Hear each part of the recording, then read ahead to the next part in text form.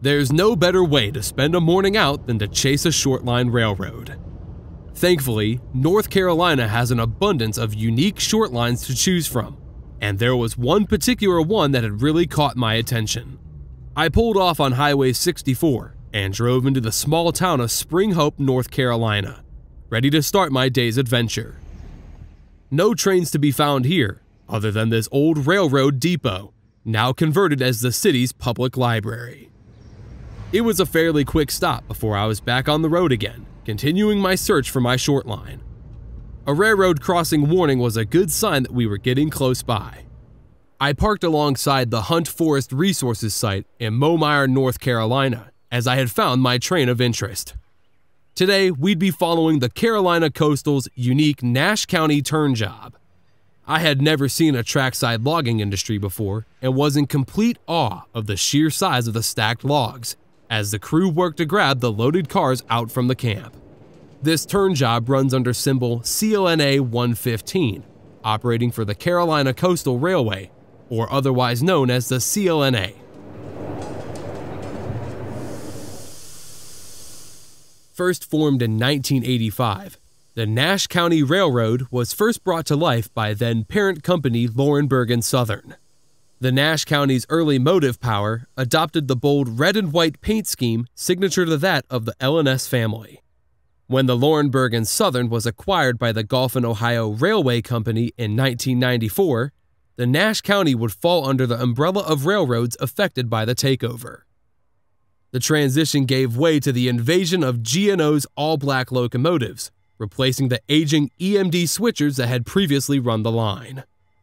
And 17 years later, in the year 2011, the most recent chapter of the Nash County saga would occur, with the Carolina Coastal Railway Company acquiring ownership of the small short line. Today, the CLNA continues to operate the 15-mile branch line, with Nashville, North Carolina serving as the home base for the job. We'd be starting our day here in Momire, North Carolina, as CLNA 115 prepares to take its loaded logs east for the interchange in Rocky Mount.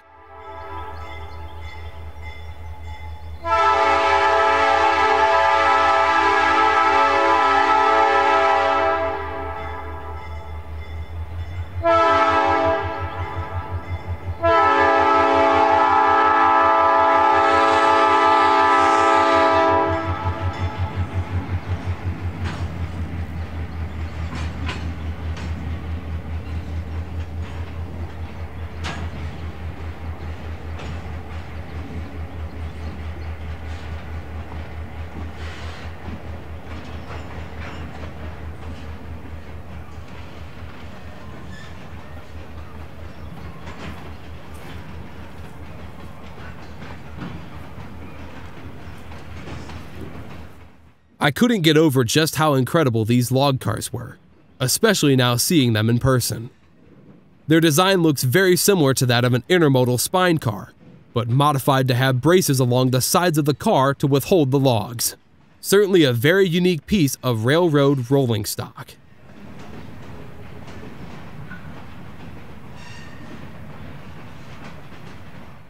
With a 10-mile-per-hour speed limit across the line, chasing the job couldn't be any easier, as the ragged-looking GP9 leads the train running long hood forward.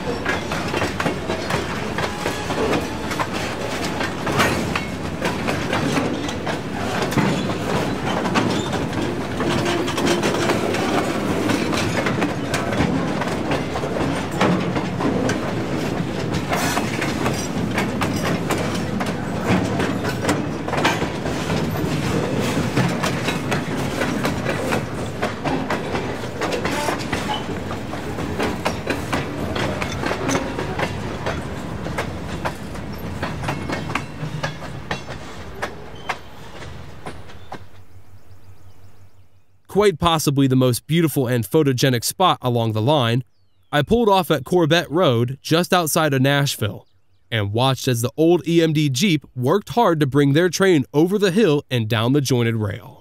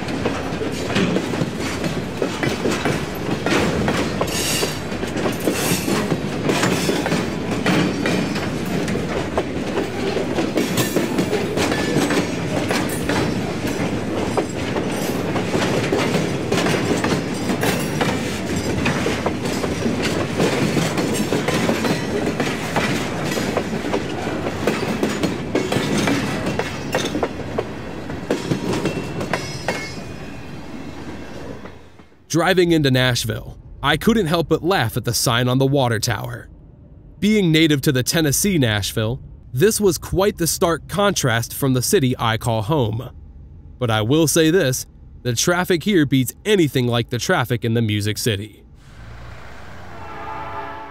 The sound of a P5 horn off in the distance gave me a heads up that 115 was approaching downtown, as a large cloud loomed overhead in the sky, blocking out a perfect sunlit shot.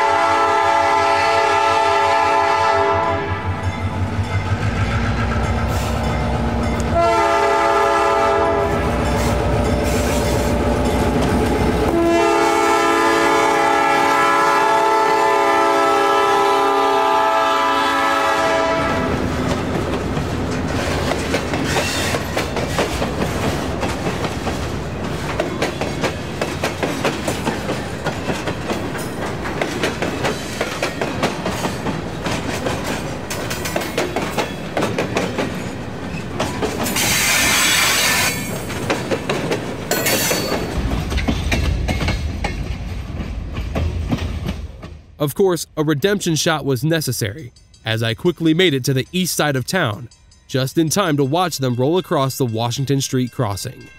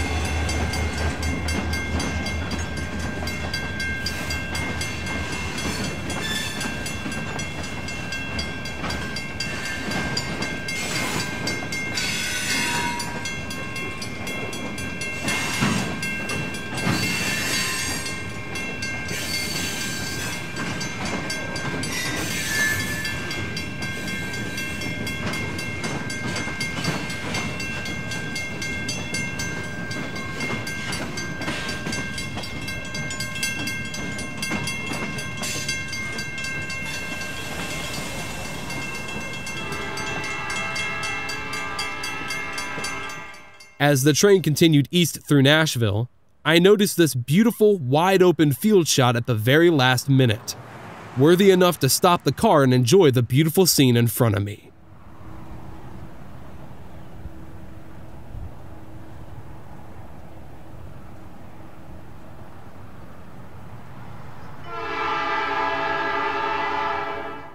The beautiful sounding old cast P5 rings off in the distance as the 115 crew begins to pull their train into downtown Rocky Mount.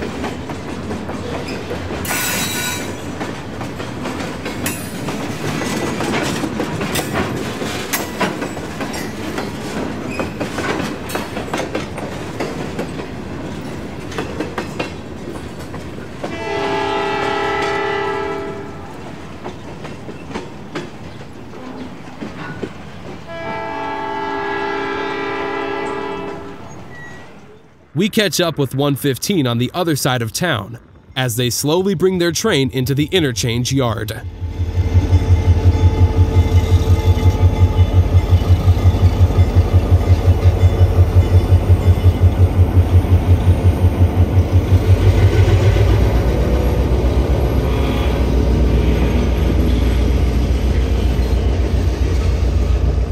The yard is interchanged daily by CSX, which conveniently sits right next to CSX's busy A-line corridor, while also being a mere mile or less from CSX's main Rocky Mount classification yard. Once dropped, the loaded logs will sit in the yard and wait for the CSX interchange job to come handle them.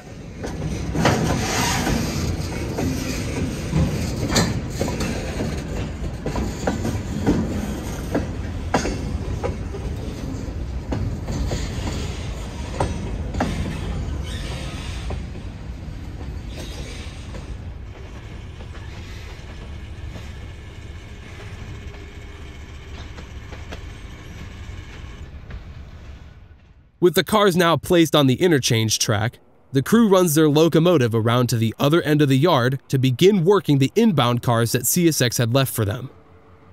CSX had dropped off a cut of 8 hoppers for the CLNA, all of which were bound for the Purdue plant back in Nashville.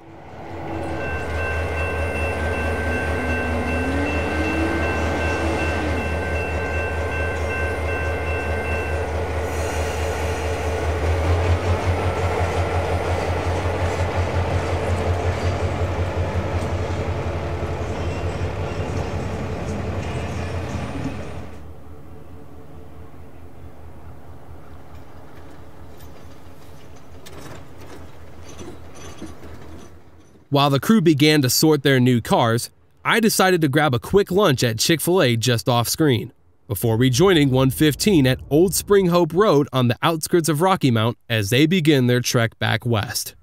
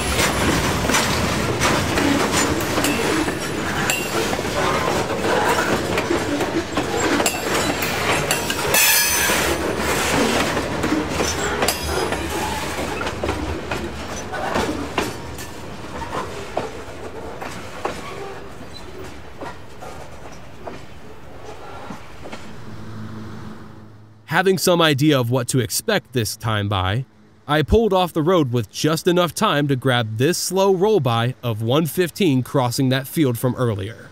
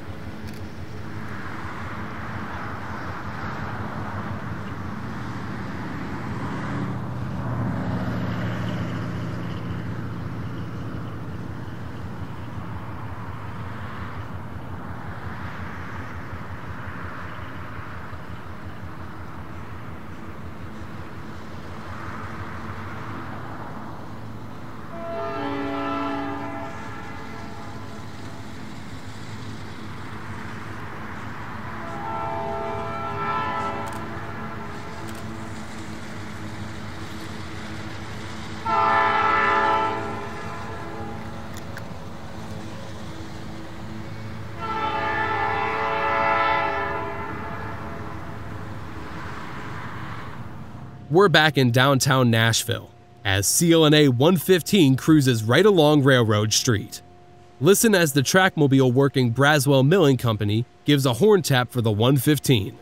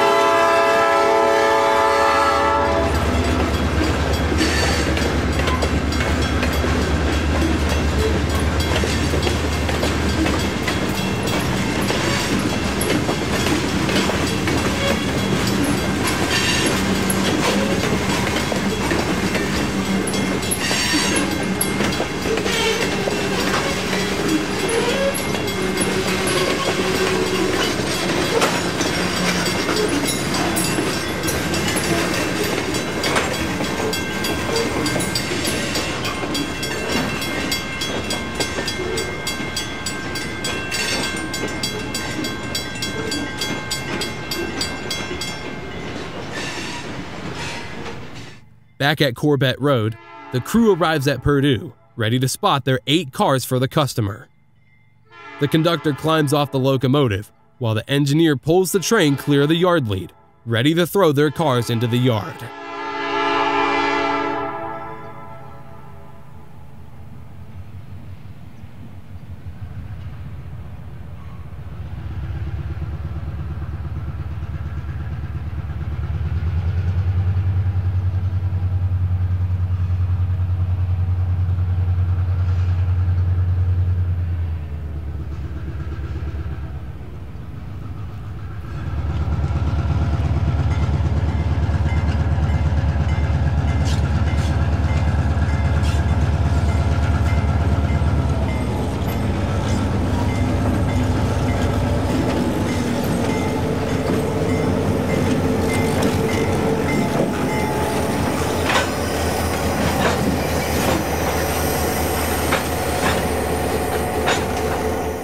Years of railroad history can be seen under the surface of CLNA 7003, as the 67-year-old GP9RM was built for the Canadian National Railway in May of 1956, evidenced by the ghost noodle logo bleeding through the black paint.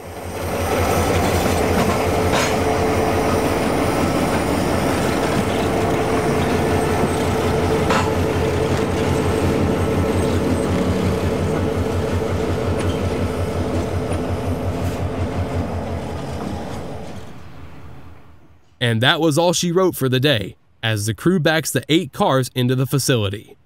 Thanks for railfanning this unique shortline operation with me today.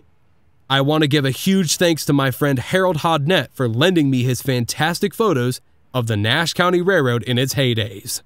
Another big thanks goes out to my buddy Kayshawn Corey for all his help with information about this job.